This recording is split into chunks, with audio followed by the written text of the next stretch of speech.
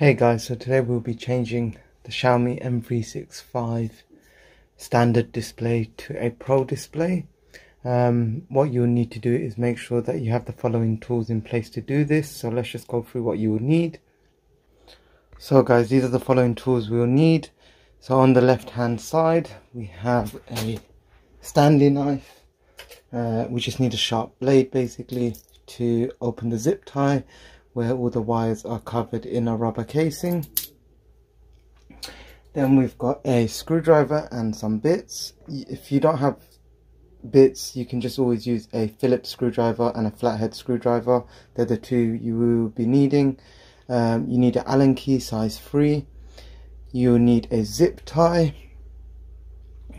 You would need something to remove the adhesive from the screen itself. Again, people just use screwdrivers to pull it up. They potentially scratch the surface of their scooter, so I'm not going to be doing that.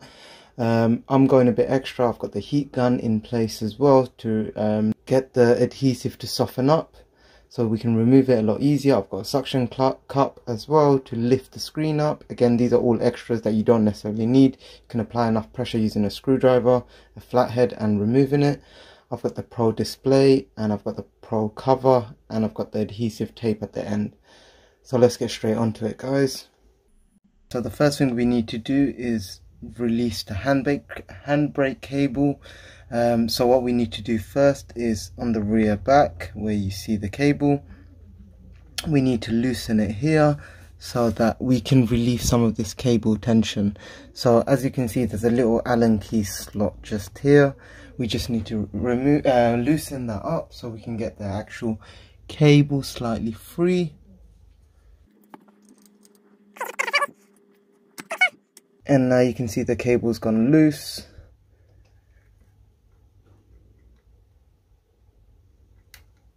And now that the cable's loose, we just need to move to the upper braking part where the handle is. So now that we've loosened the cable at the bottom, all you have to do is pull on the cable like so, and it literally just slides out. Then you have to press on the handbrake and you have to release the cable. And now we've taken the brake cable off. So guys, once we've removed the brake cable, what we need to do next is we need to move over to the top display. We're just going to be removing the adhesive from the top display and we're going to be removing the protective screen on top. So this step is a bit tricky, you don't want to damage your scooter. So I have my heat gun, and with my heat gun I'm going to apply some heat around, and then I'm going to use something to pry it open. So let's just start warming up.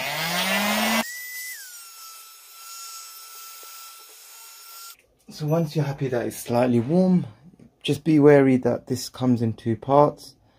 So we just need to remove each part, because the scooter I purchased came with a vinyl wrap. It's going to make it slightly difficult to remove without damaging the wrap itself. So what you want to do is pry it up. I can already hear the adhesive coming off. As you can see, one side is just lifted. We're just going to lift the other side. Don't damage the display, guys. Just in case you want to ever go back, or if you want to sell it later. Just slightly twist it and then you can just pull it off like so. So you can see there's a crease line forming where it stops, and this is another part here. So I'm just going to do the same on this side and try lifting it off all in one hit.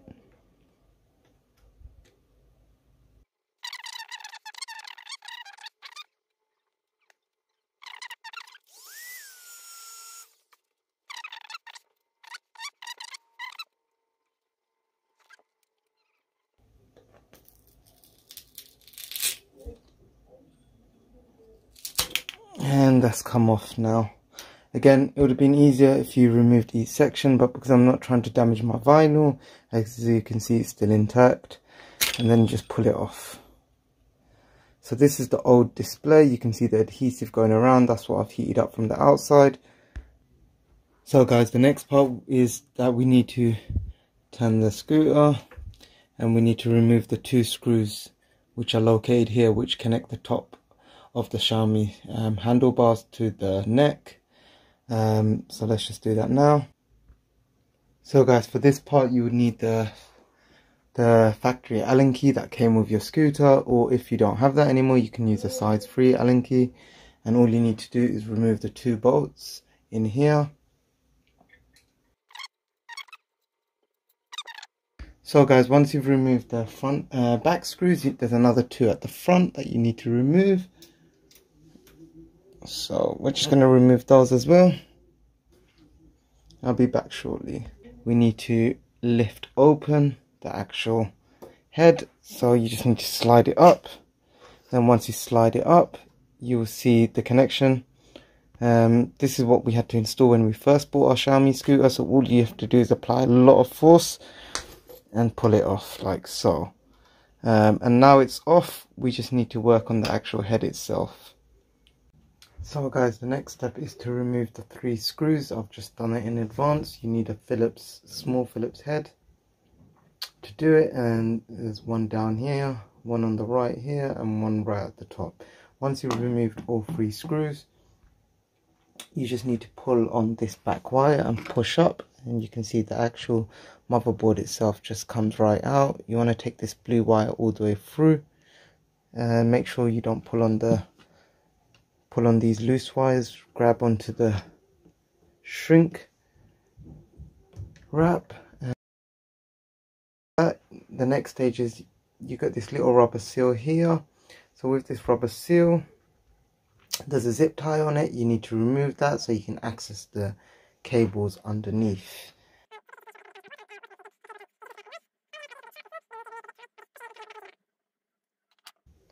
Like so. So I've just cut my zip tie open, and you just remove the zip tie itself, and then this rubber should just slide off. So as you can see, our connections here. So now you should be able to grab the motherboard, and now we need to disconnect all 3 connections. Just make sure you do not rip the cables.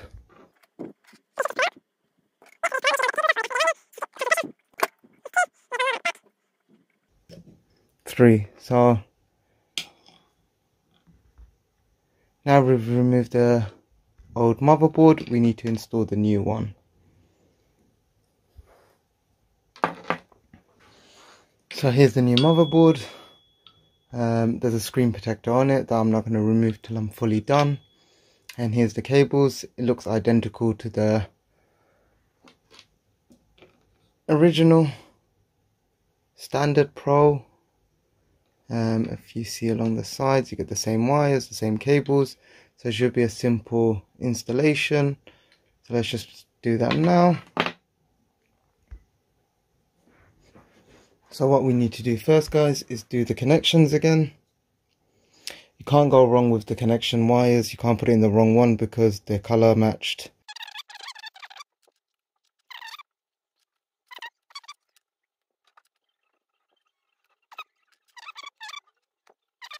So guys, once we've connected all 3 cables, now we have to do the opposite. We have to put the rubber tube back on, and then we need to zip tie it again.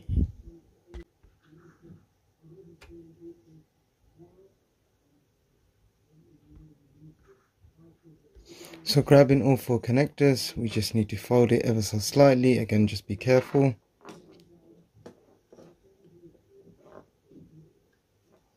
Like so, and just put the rubber casing back on.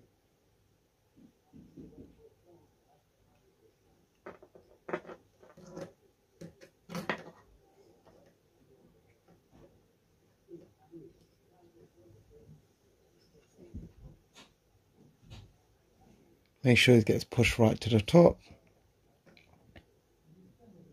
And then you'll see a bulge out the top here. So all you need to do now is put a new zip tie on.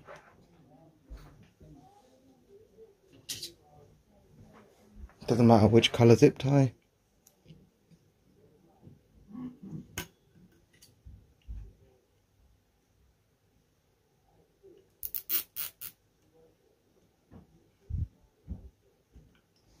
And then just close the zip tie up once you're happy. Like so. And then just cut the excess off. Guys, be careful when you're cutting the exhaust, don't cut your cables. Like so. I need to put this rubber case back in the corner, how we opened it.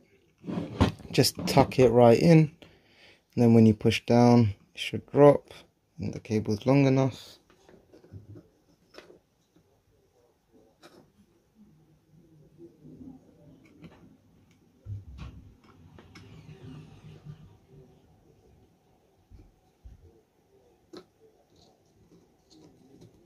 Like so.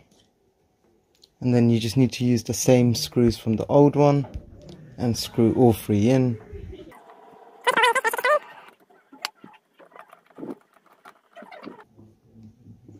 So guys, at this stage it's worth testing just to make sure that there's power. So what I'm going to do is plug it into my scooter and just make sure that it works.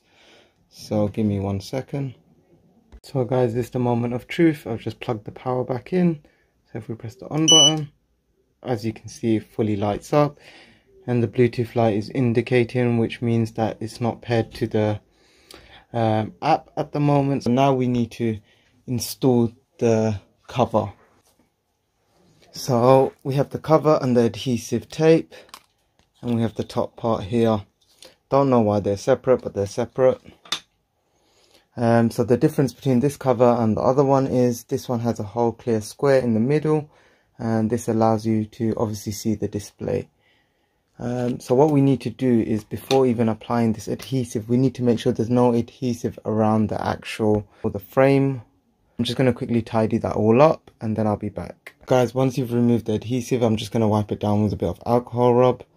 Just make sure you don't get it into the motherboard itself. Do a thin amount just to remove any debris. Now the next part, guys, I'm going to wait till the alcohol dries. We just need to peel away the protective cover. Like so. I just now need to apply the adhesive tape. So the top part's quite easy.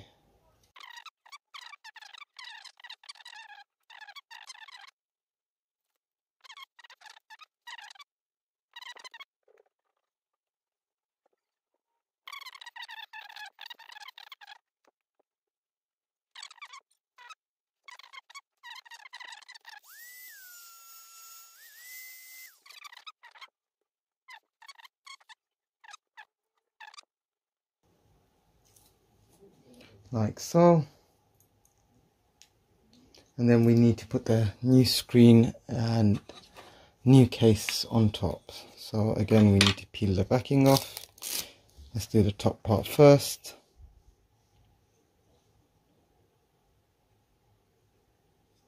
Just make sure it's nicely aligned. And then once you're happy, just push down. Don't apply too much pressure yet. Let's just make sure it all lines up. Let's do the same with this one. Let's just make sure there's no dirt on the inside. If there is, best time to do is wipe it now. My one is filthy, so I'm just going to give it a wipe down. Guys, once you're happy your display is clean, you need to apply it on. Again, once you've applied it, you're going to have to remove the whole thing completely if you're not happy with it.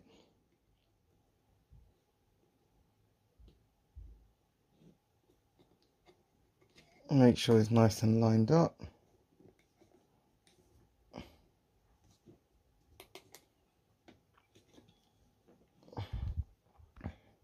And once it's lined up, just need to apply pressure to make sure that it sticks down and stays down. Just do it around the sides, guys. Don't push too much into the center. And there you have the new display attached on. As you can see, it's fully mounted on and there's no gaps. It's quite neat.